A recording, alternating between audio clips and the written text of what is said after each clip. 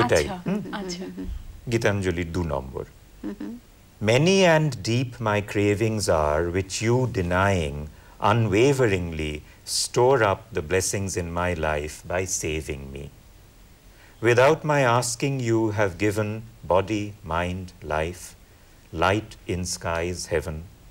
To fitness for these marvelous gifts, most slowly you are moving me from danger of too great desires, delivering me. Sometimes I err and sometimes follow along your path unswervingly, at which you vanish as if still reproving me. Oh, yet it is your loving way of welcome to turn me away. To fitness for a life fulfilled, your union you are moving me, from danger of too weak desires, delivering me. আলাদা একটা মানে ছন্দ এবং মিল রাখা। এবং আরো যেটা মজার সেটা হচ্ছে প্রথম স্তবকে তিনি লিখছেন অতি ইচ্ছার সংকট হতে বাঁচায় মোরে, এবং শেষে যখন শেষ করছেন তখন লিখছেন আধা ইচ্ছার সংকট হতে বাঁচায় মোরে। সত্যি আনন্দ, তোমার খেয়ার কবিতাগুলো খুব পছন্দের। আমার খুব পছন্দের। গান তো একটা ব্যাপার, কবিতা অন্য। তুমি যে কবিতাটার কথা বলছিলে সেটা তুমি পড়ো, আমি শুধু 4টে লাইন একটু বাংলায় পড়ছি। কাশের বনে শূন্য নদীর তীরে আমি তারে জিজ্ঞাসিলাম ডেকে, একলা পথে কে তুমি যাও ধীরে, আঁচলারে প্রদীপখানি ঠেকে, আমার ঘরে হয়নি আলো জ্বালা, দেউটি তব হেথায় রাখো বালা। 64 নম্বর কবিতা খুবই সুন্দর। এখানেও কিন্তু রবীন্দ্রনাথ গদ্যে অনুবাদ করেছেন। On the slope of the desolate river among tall grasses I asked her, Maiden, where do you go shading your lamp with your mantle? My house is all dark and lonesome. Lend me your light. She raised her dark eyes for a moment and looked at my face through the dusk. I have come to the river, she said, to float my lamp on the stream when the daylight wanes in the west. I stood alone among tall grasses and watched the timid flame of her lamp uselessly drifting in the tide. In the silence of gathering night, I asked her, Maiden, your lights are all lit, then where do you go with your lamp? My house is all dark and lonesome, lend me your light. She raised her dark eyes on my face and stood for a moment doubtful. I have come, she said at last, to dedicate my lamp to the sky. I stood and watched her light uselessly burning in the void.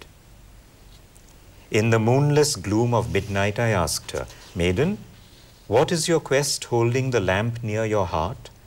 My house is all dark and lonesome. Lend me your light. She stopped for a minute and thought and gazed at my face in the dark. I have brought my light, she said, to join the carnival of lamps. I stood and watched her little lamp uselessly lost among lights.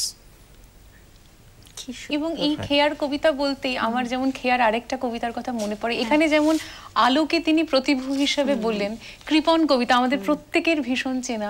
শেষে রবি ঠাকুর লিখছেন না যে যবে পাত্রখানি ঘরে এনে উজাড় করি, এ কি ভিক্ষা মাঝে একটি ছোট সোনার কণা দেখি, দিলেম যা রাজ ভিখারি রে স্বর্ণ হয়ে এলো ফিরে, তখন কাঁদি চোখের জলে দুটি নয়ন ভরে, তোমায় কেন দিইনি আমার সকল শূন্য করে।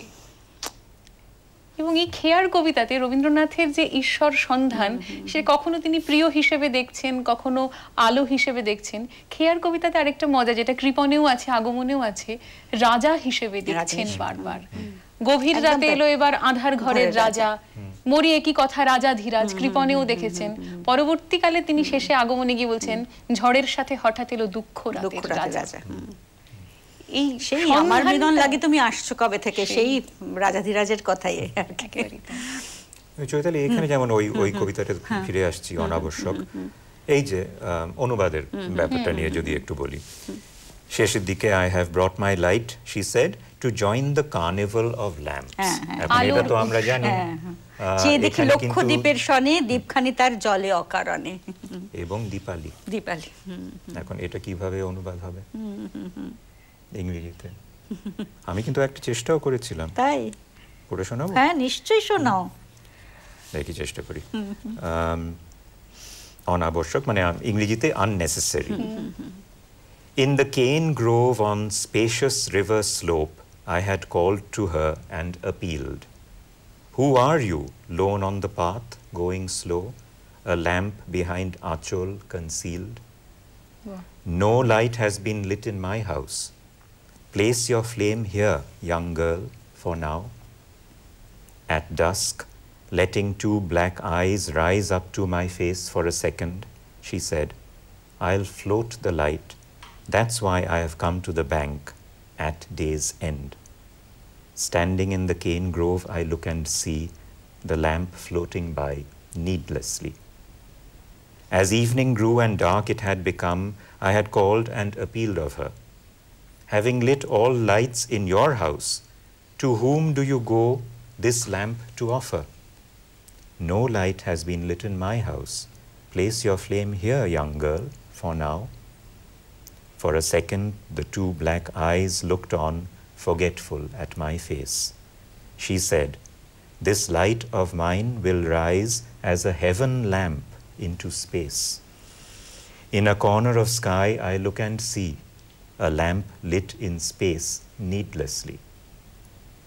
At midnight in the dark of the new moon, I went close to her and appealed. Oh, toward whose direction do you move, close to your breast a lamp revealed? No light has been lit in my house. Place your flame here, young girl, for now. In the darkness, the two black eyes looked a second, saw me, and she then said, I brought this light, for I must decorate on Deepali. Alongside lakhs of lamps, I look and see her lamp is lit up needlessly. বাহ বাহ বাহ, কি সুন্দর হলো। এবং আঁচল এবং দীপালি এই শব্দগুলো আমাদের এত আপন, এত বেশি আপন আর এত বেশি হৃদয়, আর নিজের মনে হলো। এবং আরেকটা জিনিস চৈতালি, যেটা আপনারও নিশ্চয়ই মনে হয়েছে, শুনতে শুনতে কোথাও যেন মনে হলো না যে দুটো বাংলা শব্দ হঠাৎ করে জুড়ে গেল, মনে হলো যেন এই স্রোতটার মধ্যে এরাও তো এদের নিয়ে বড় অনায়াস। আমরা তো এখন ইংরেজি ভাষা এইভাবেই ব্যবহার করি, মানে আমরা মনে করি না যে মানে ভারতীয় শব্দ আমরা ব্যবহার করব না। সেই হেরাজেন্দ্র শেষে উনি লিখছেন না যে এসে দেখি যায় নাই তোমার সময়, যে প্রত্যেকটা অনুসন্ধানের পরে পরে অনাবশ্যক বা বশ্যক হয়ে উনি রয়ে যান। বাংলা গীতাঞ্জলির যেমন একটা কবিতা আছে না, যে হেথায় তিনি কোল পেতেছেন আমাদের এই ঘরে, আঁচল আসনটি তার সাজিয়ে দে ভাই মনের মতো করে। তো শেষে বলছেন না বারবার যে ফিরে এসেও দেখছি অন্ধকারে তিনি থাকেন আমাদের একলা এই ঘরে বসে। তো সেই বারবার করে যেন গীতাঞ্জলির কবিতার মধ্যে সেই তার অনাবশ্যক কিন্তু অনিবার্য জেগে থাকা, এটা ফিরে ফিরে আসে। আচ্ছা, ওই বয়সটায় মানে ওই 50-এর কোথায় তখন বয়স, তো তখন এই যে বারবার করে মৃত্যুর কথাও কেন আসছে? মরণকে মরদোসর করে রেখে গেছো আমার ঘরে, আমি তারে বরণ করে রাখবো পরাণ। এক্স্যাক্টলি, আমার এটা একটা মনে হয় যে গীতাঞ্জলি সং অফারিংস এর মধ্যে যত কবিতা, তার মধ্যে এই জার্নির মধ্যে একটা জায়গায় উনি লিখছেন নিজেই যে মৃত্যুকে উনি তার পরম প্রিয়ের সঙ্গে মিলনের সবচেয়ে দামি একটা ডোর স্টেপ বলে মনে করছেন, যেখানে বলছেন যে জীবনবধূ হবে তোমার নিত্য অনুগতা, মরণ আমার মরণ তুমি কও আমারে কথা, সারা জনম তোমার লাগি প্রতিদিন যে আছি জাগি, তোমার লাগি বহে বেড়াই দুঃখ সুখের ব্যথা, মরণ আমার মরণ তুমি কও আমারে কথা। এটা নিয়ে না একটা দীর্ঘ, আমার তো মনে হয় আমাকে যদি একটা সারাদিনের সময় দেয় তাহলে আমি এটা নিয়ে চলতে পারি, কিন্তু আমাদের সময় বাধা, তাই আমরা যেটি আমাদের শিরোনাম সেই কবিতা দিয়ে শেষ করব। তুমি একটু ধরিয়ে দাও বাংলাটা, তারপরে ইংরেজি অনুবাদ দিয়ে আমরা শেষ করব। একটি নমস্কারে প্রভু, একটি নমস্কারে, সকল দেহ লুটিয়ে পড়ুক তোমারে সংসারে, ঘন শ্রাবণ মেঘের মতো রসের ধারা নম্র নত, একটি নমস্কারে প্রভু, একটি নমস্কারে, সমস্ত মন পড়িয়া থাক তব ভবন দ্বারে, নানা সুরের আকুল ধারা মিলিয়ে দিয়ে আত্মহারা, একটি নমস্কারে প্রভু, একটি নমস্কারে সমস্ত গান সমাপ্ত হোক নীরব পারাবারে। হংস যেমন মানুষ যাত্রী, তেমনি সারা দিবস রাত্রি একটি নমস্কারে প্রভু, একটি নমস্কারে সমস্ত প্রাণ উড়ে চলুক মহামরণ পারে। গীতাঞ্জলির মানে ইংরেজি তর্জমা করা যে গীতাঞ্জলি সং অফারিংসের এটি শেষ কবিতা এবং গদ্য। শুনবো আনন্দর কাছে। 103 নম্বর ইংরেজি Gitanjali. In one salutation to thee, my God, let all my senses spread out and touch this world at thy feet. Like a rain cloud of July, hung low with its burden of unshed showers, let all my mind bend down at thy door in one salutation to thee. Let all my songs gather together their diverse strains into a single current and flow to a sea of silence in one salutation to thee. Like a flock of homesick cranes flying night and day back to their mountain nests, let all my life take its voyage to its eternal home in one salutation to thee. একটি নমস্কারে প্রভু, একটি নমস্কারে।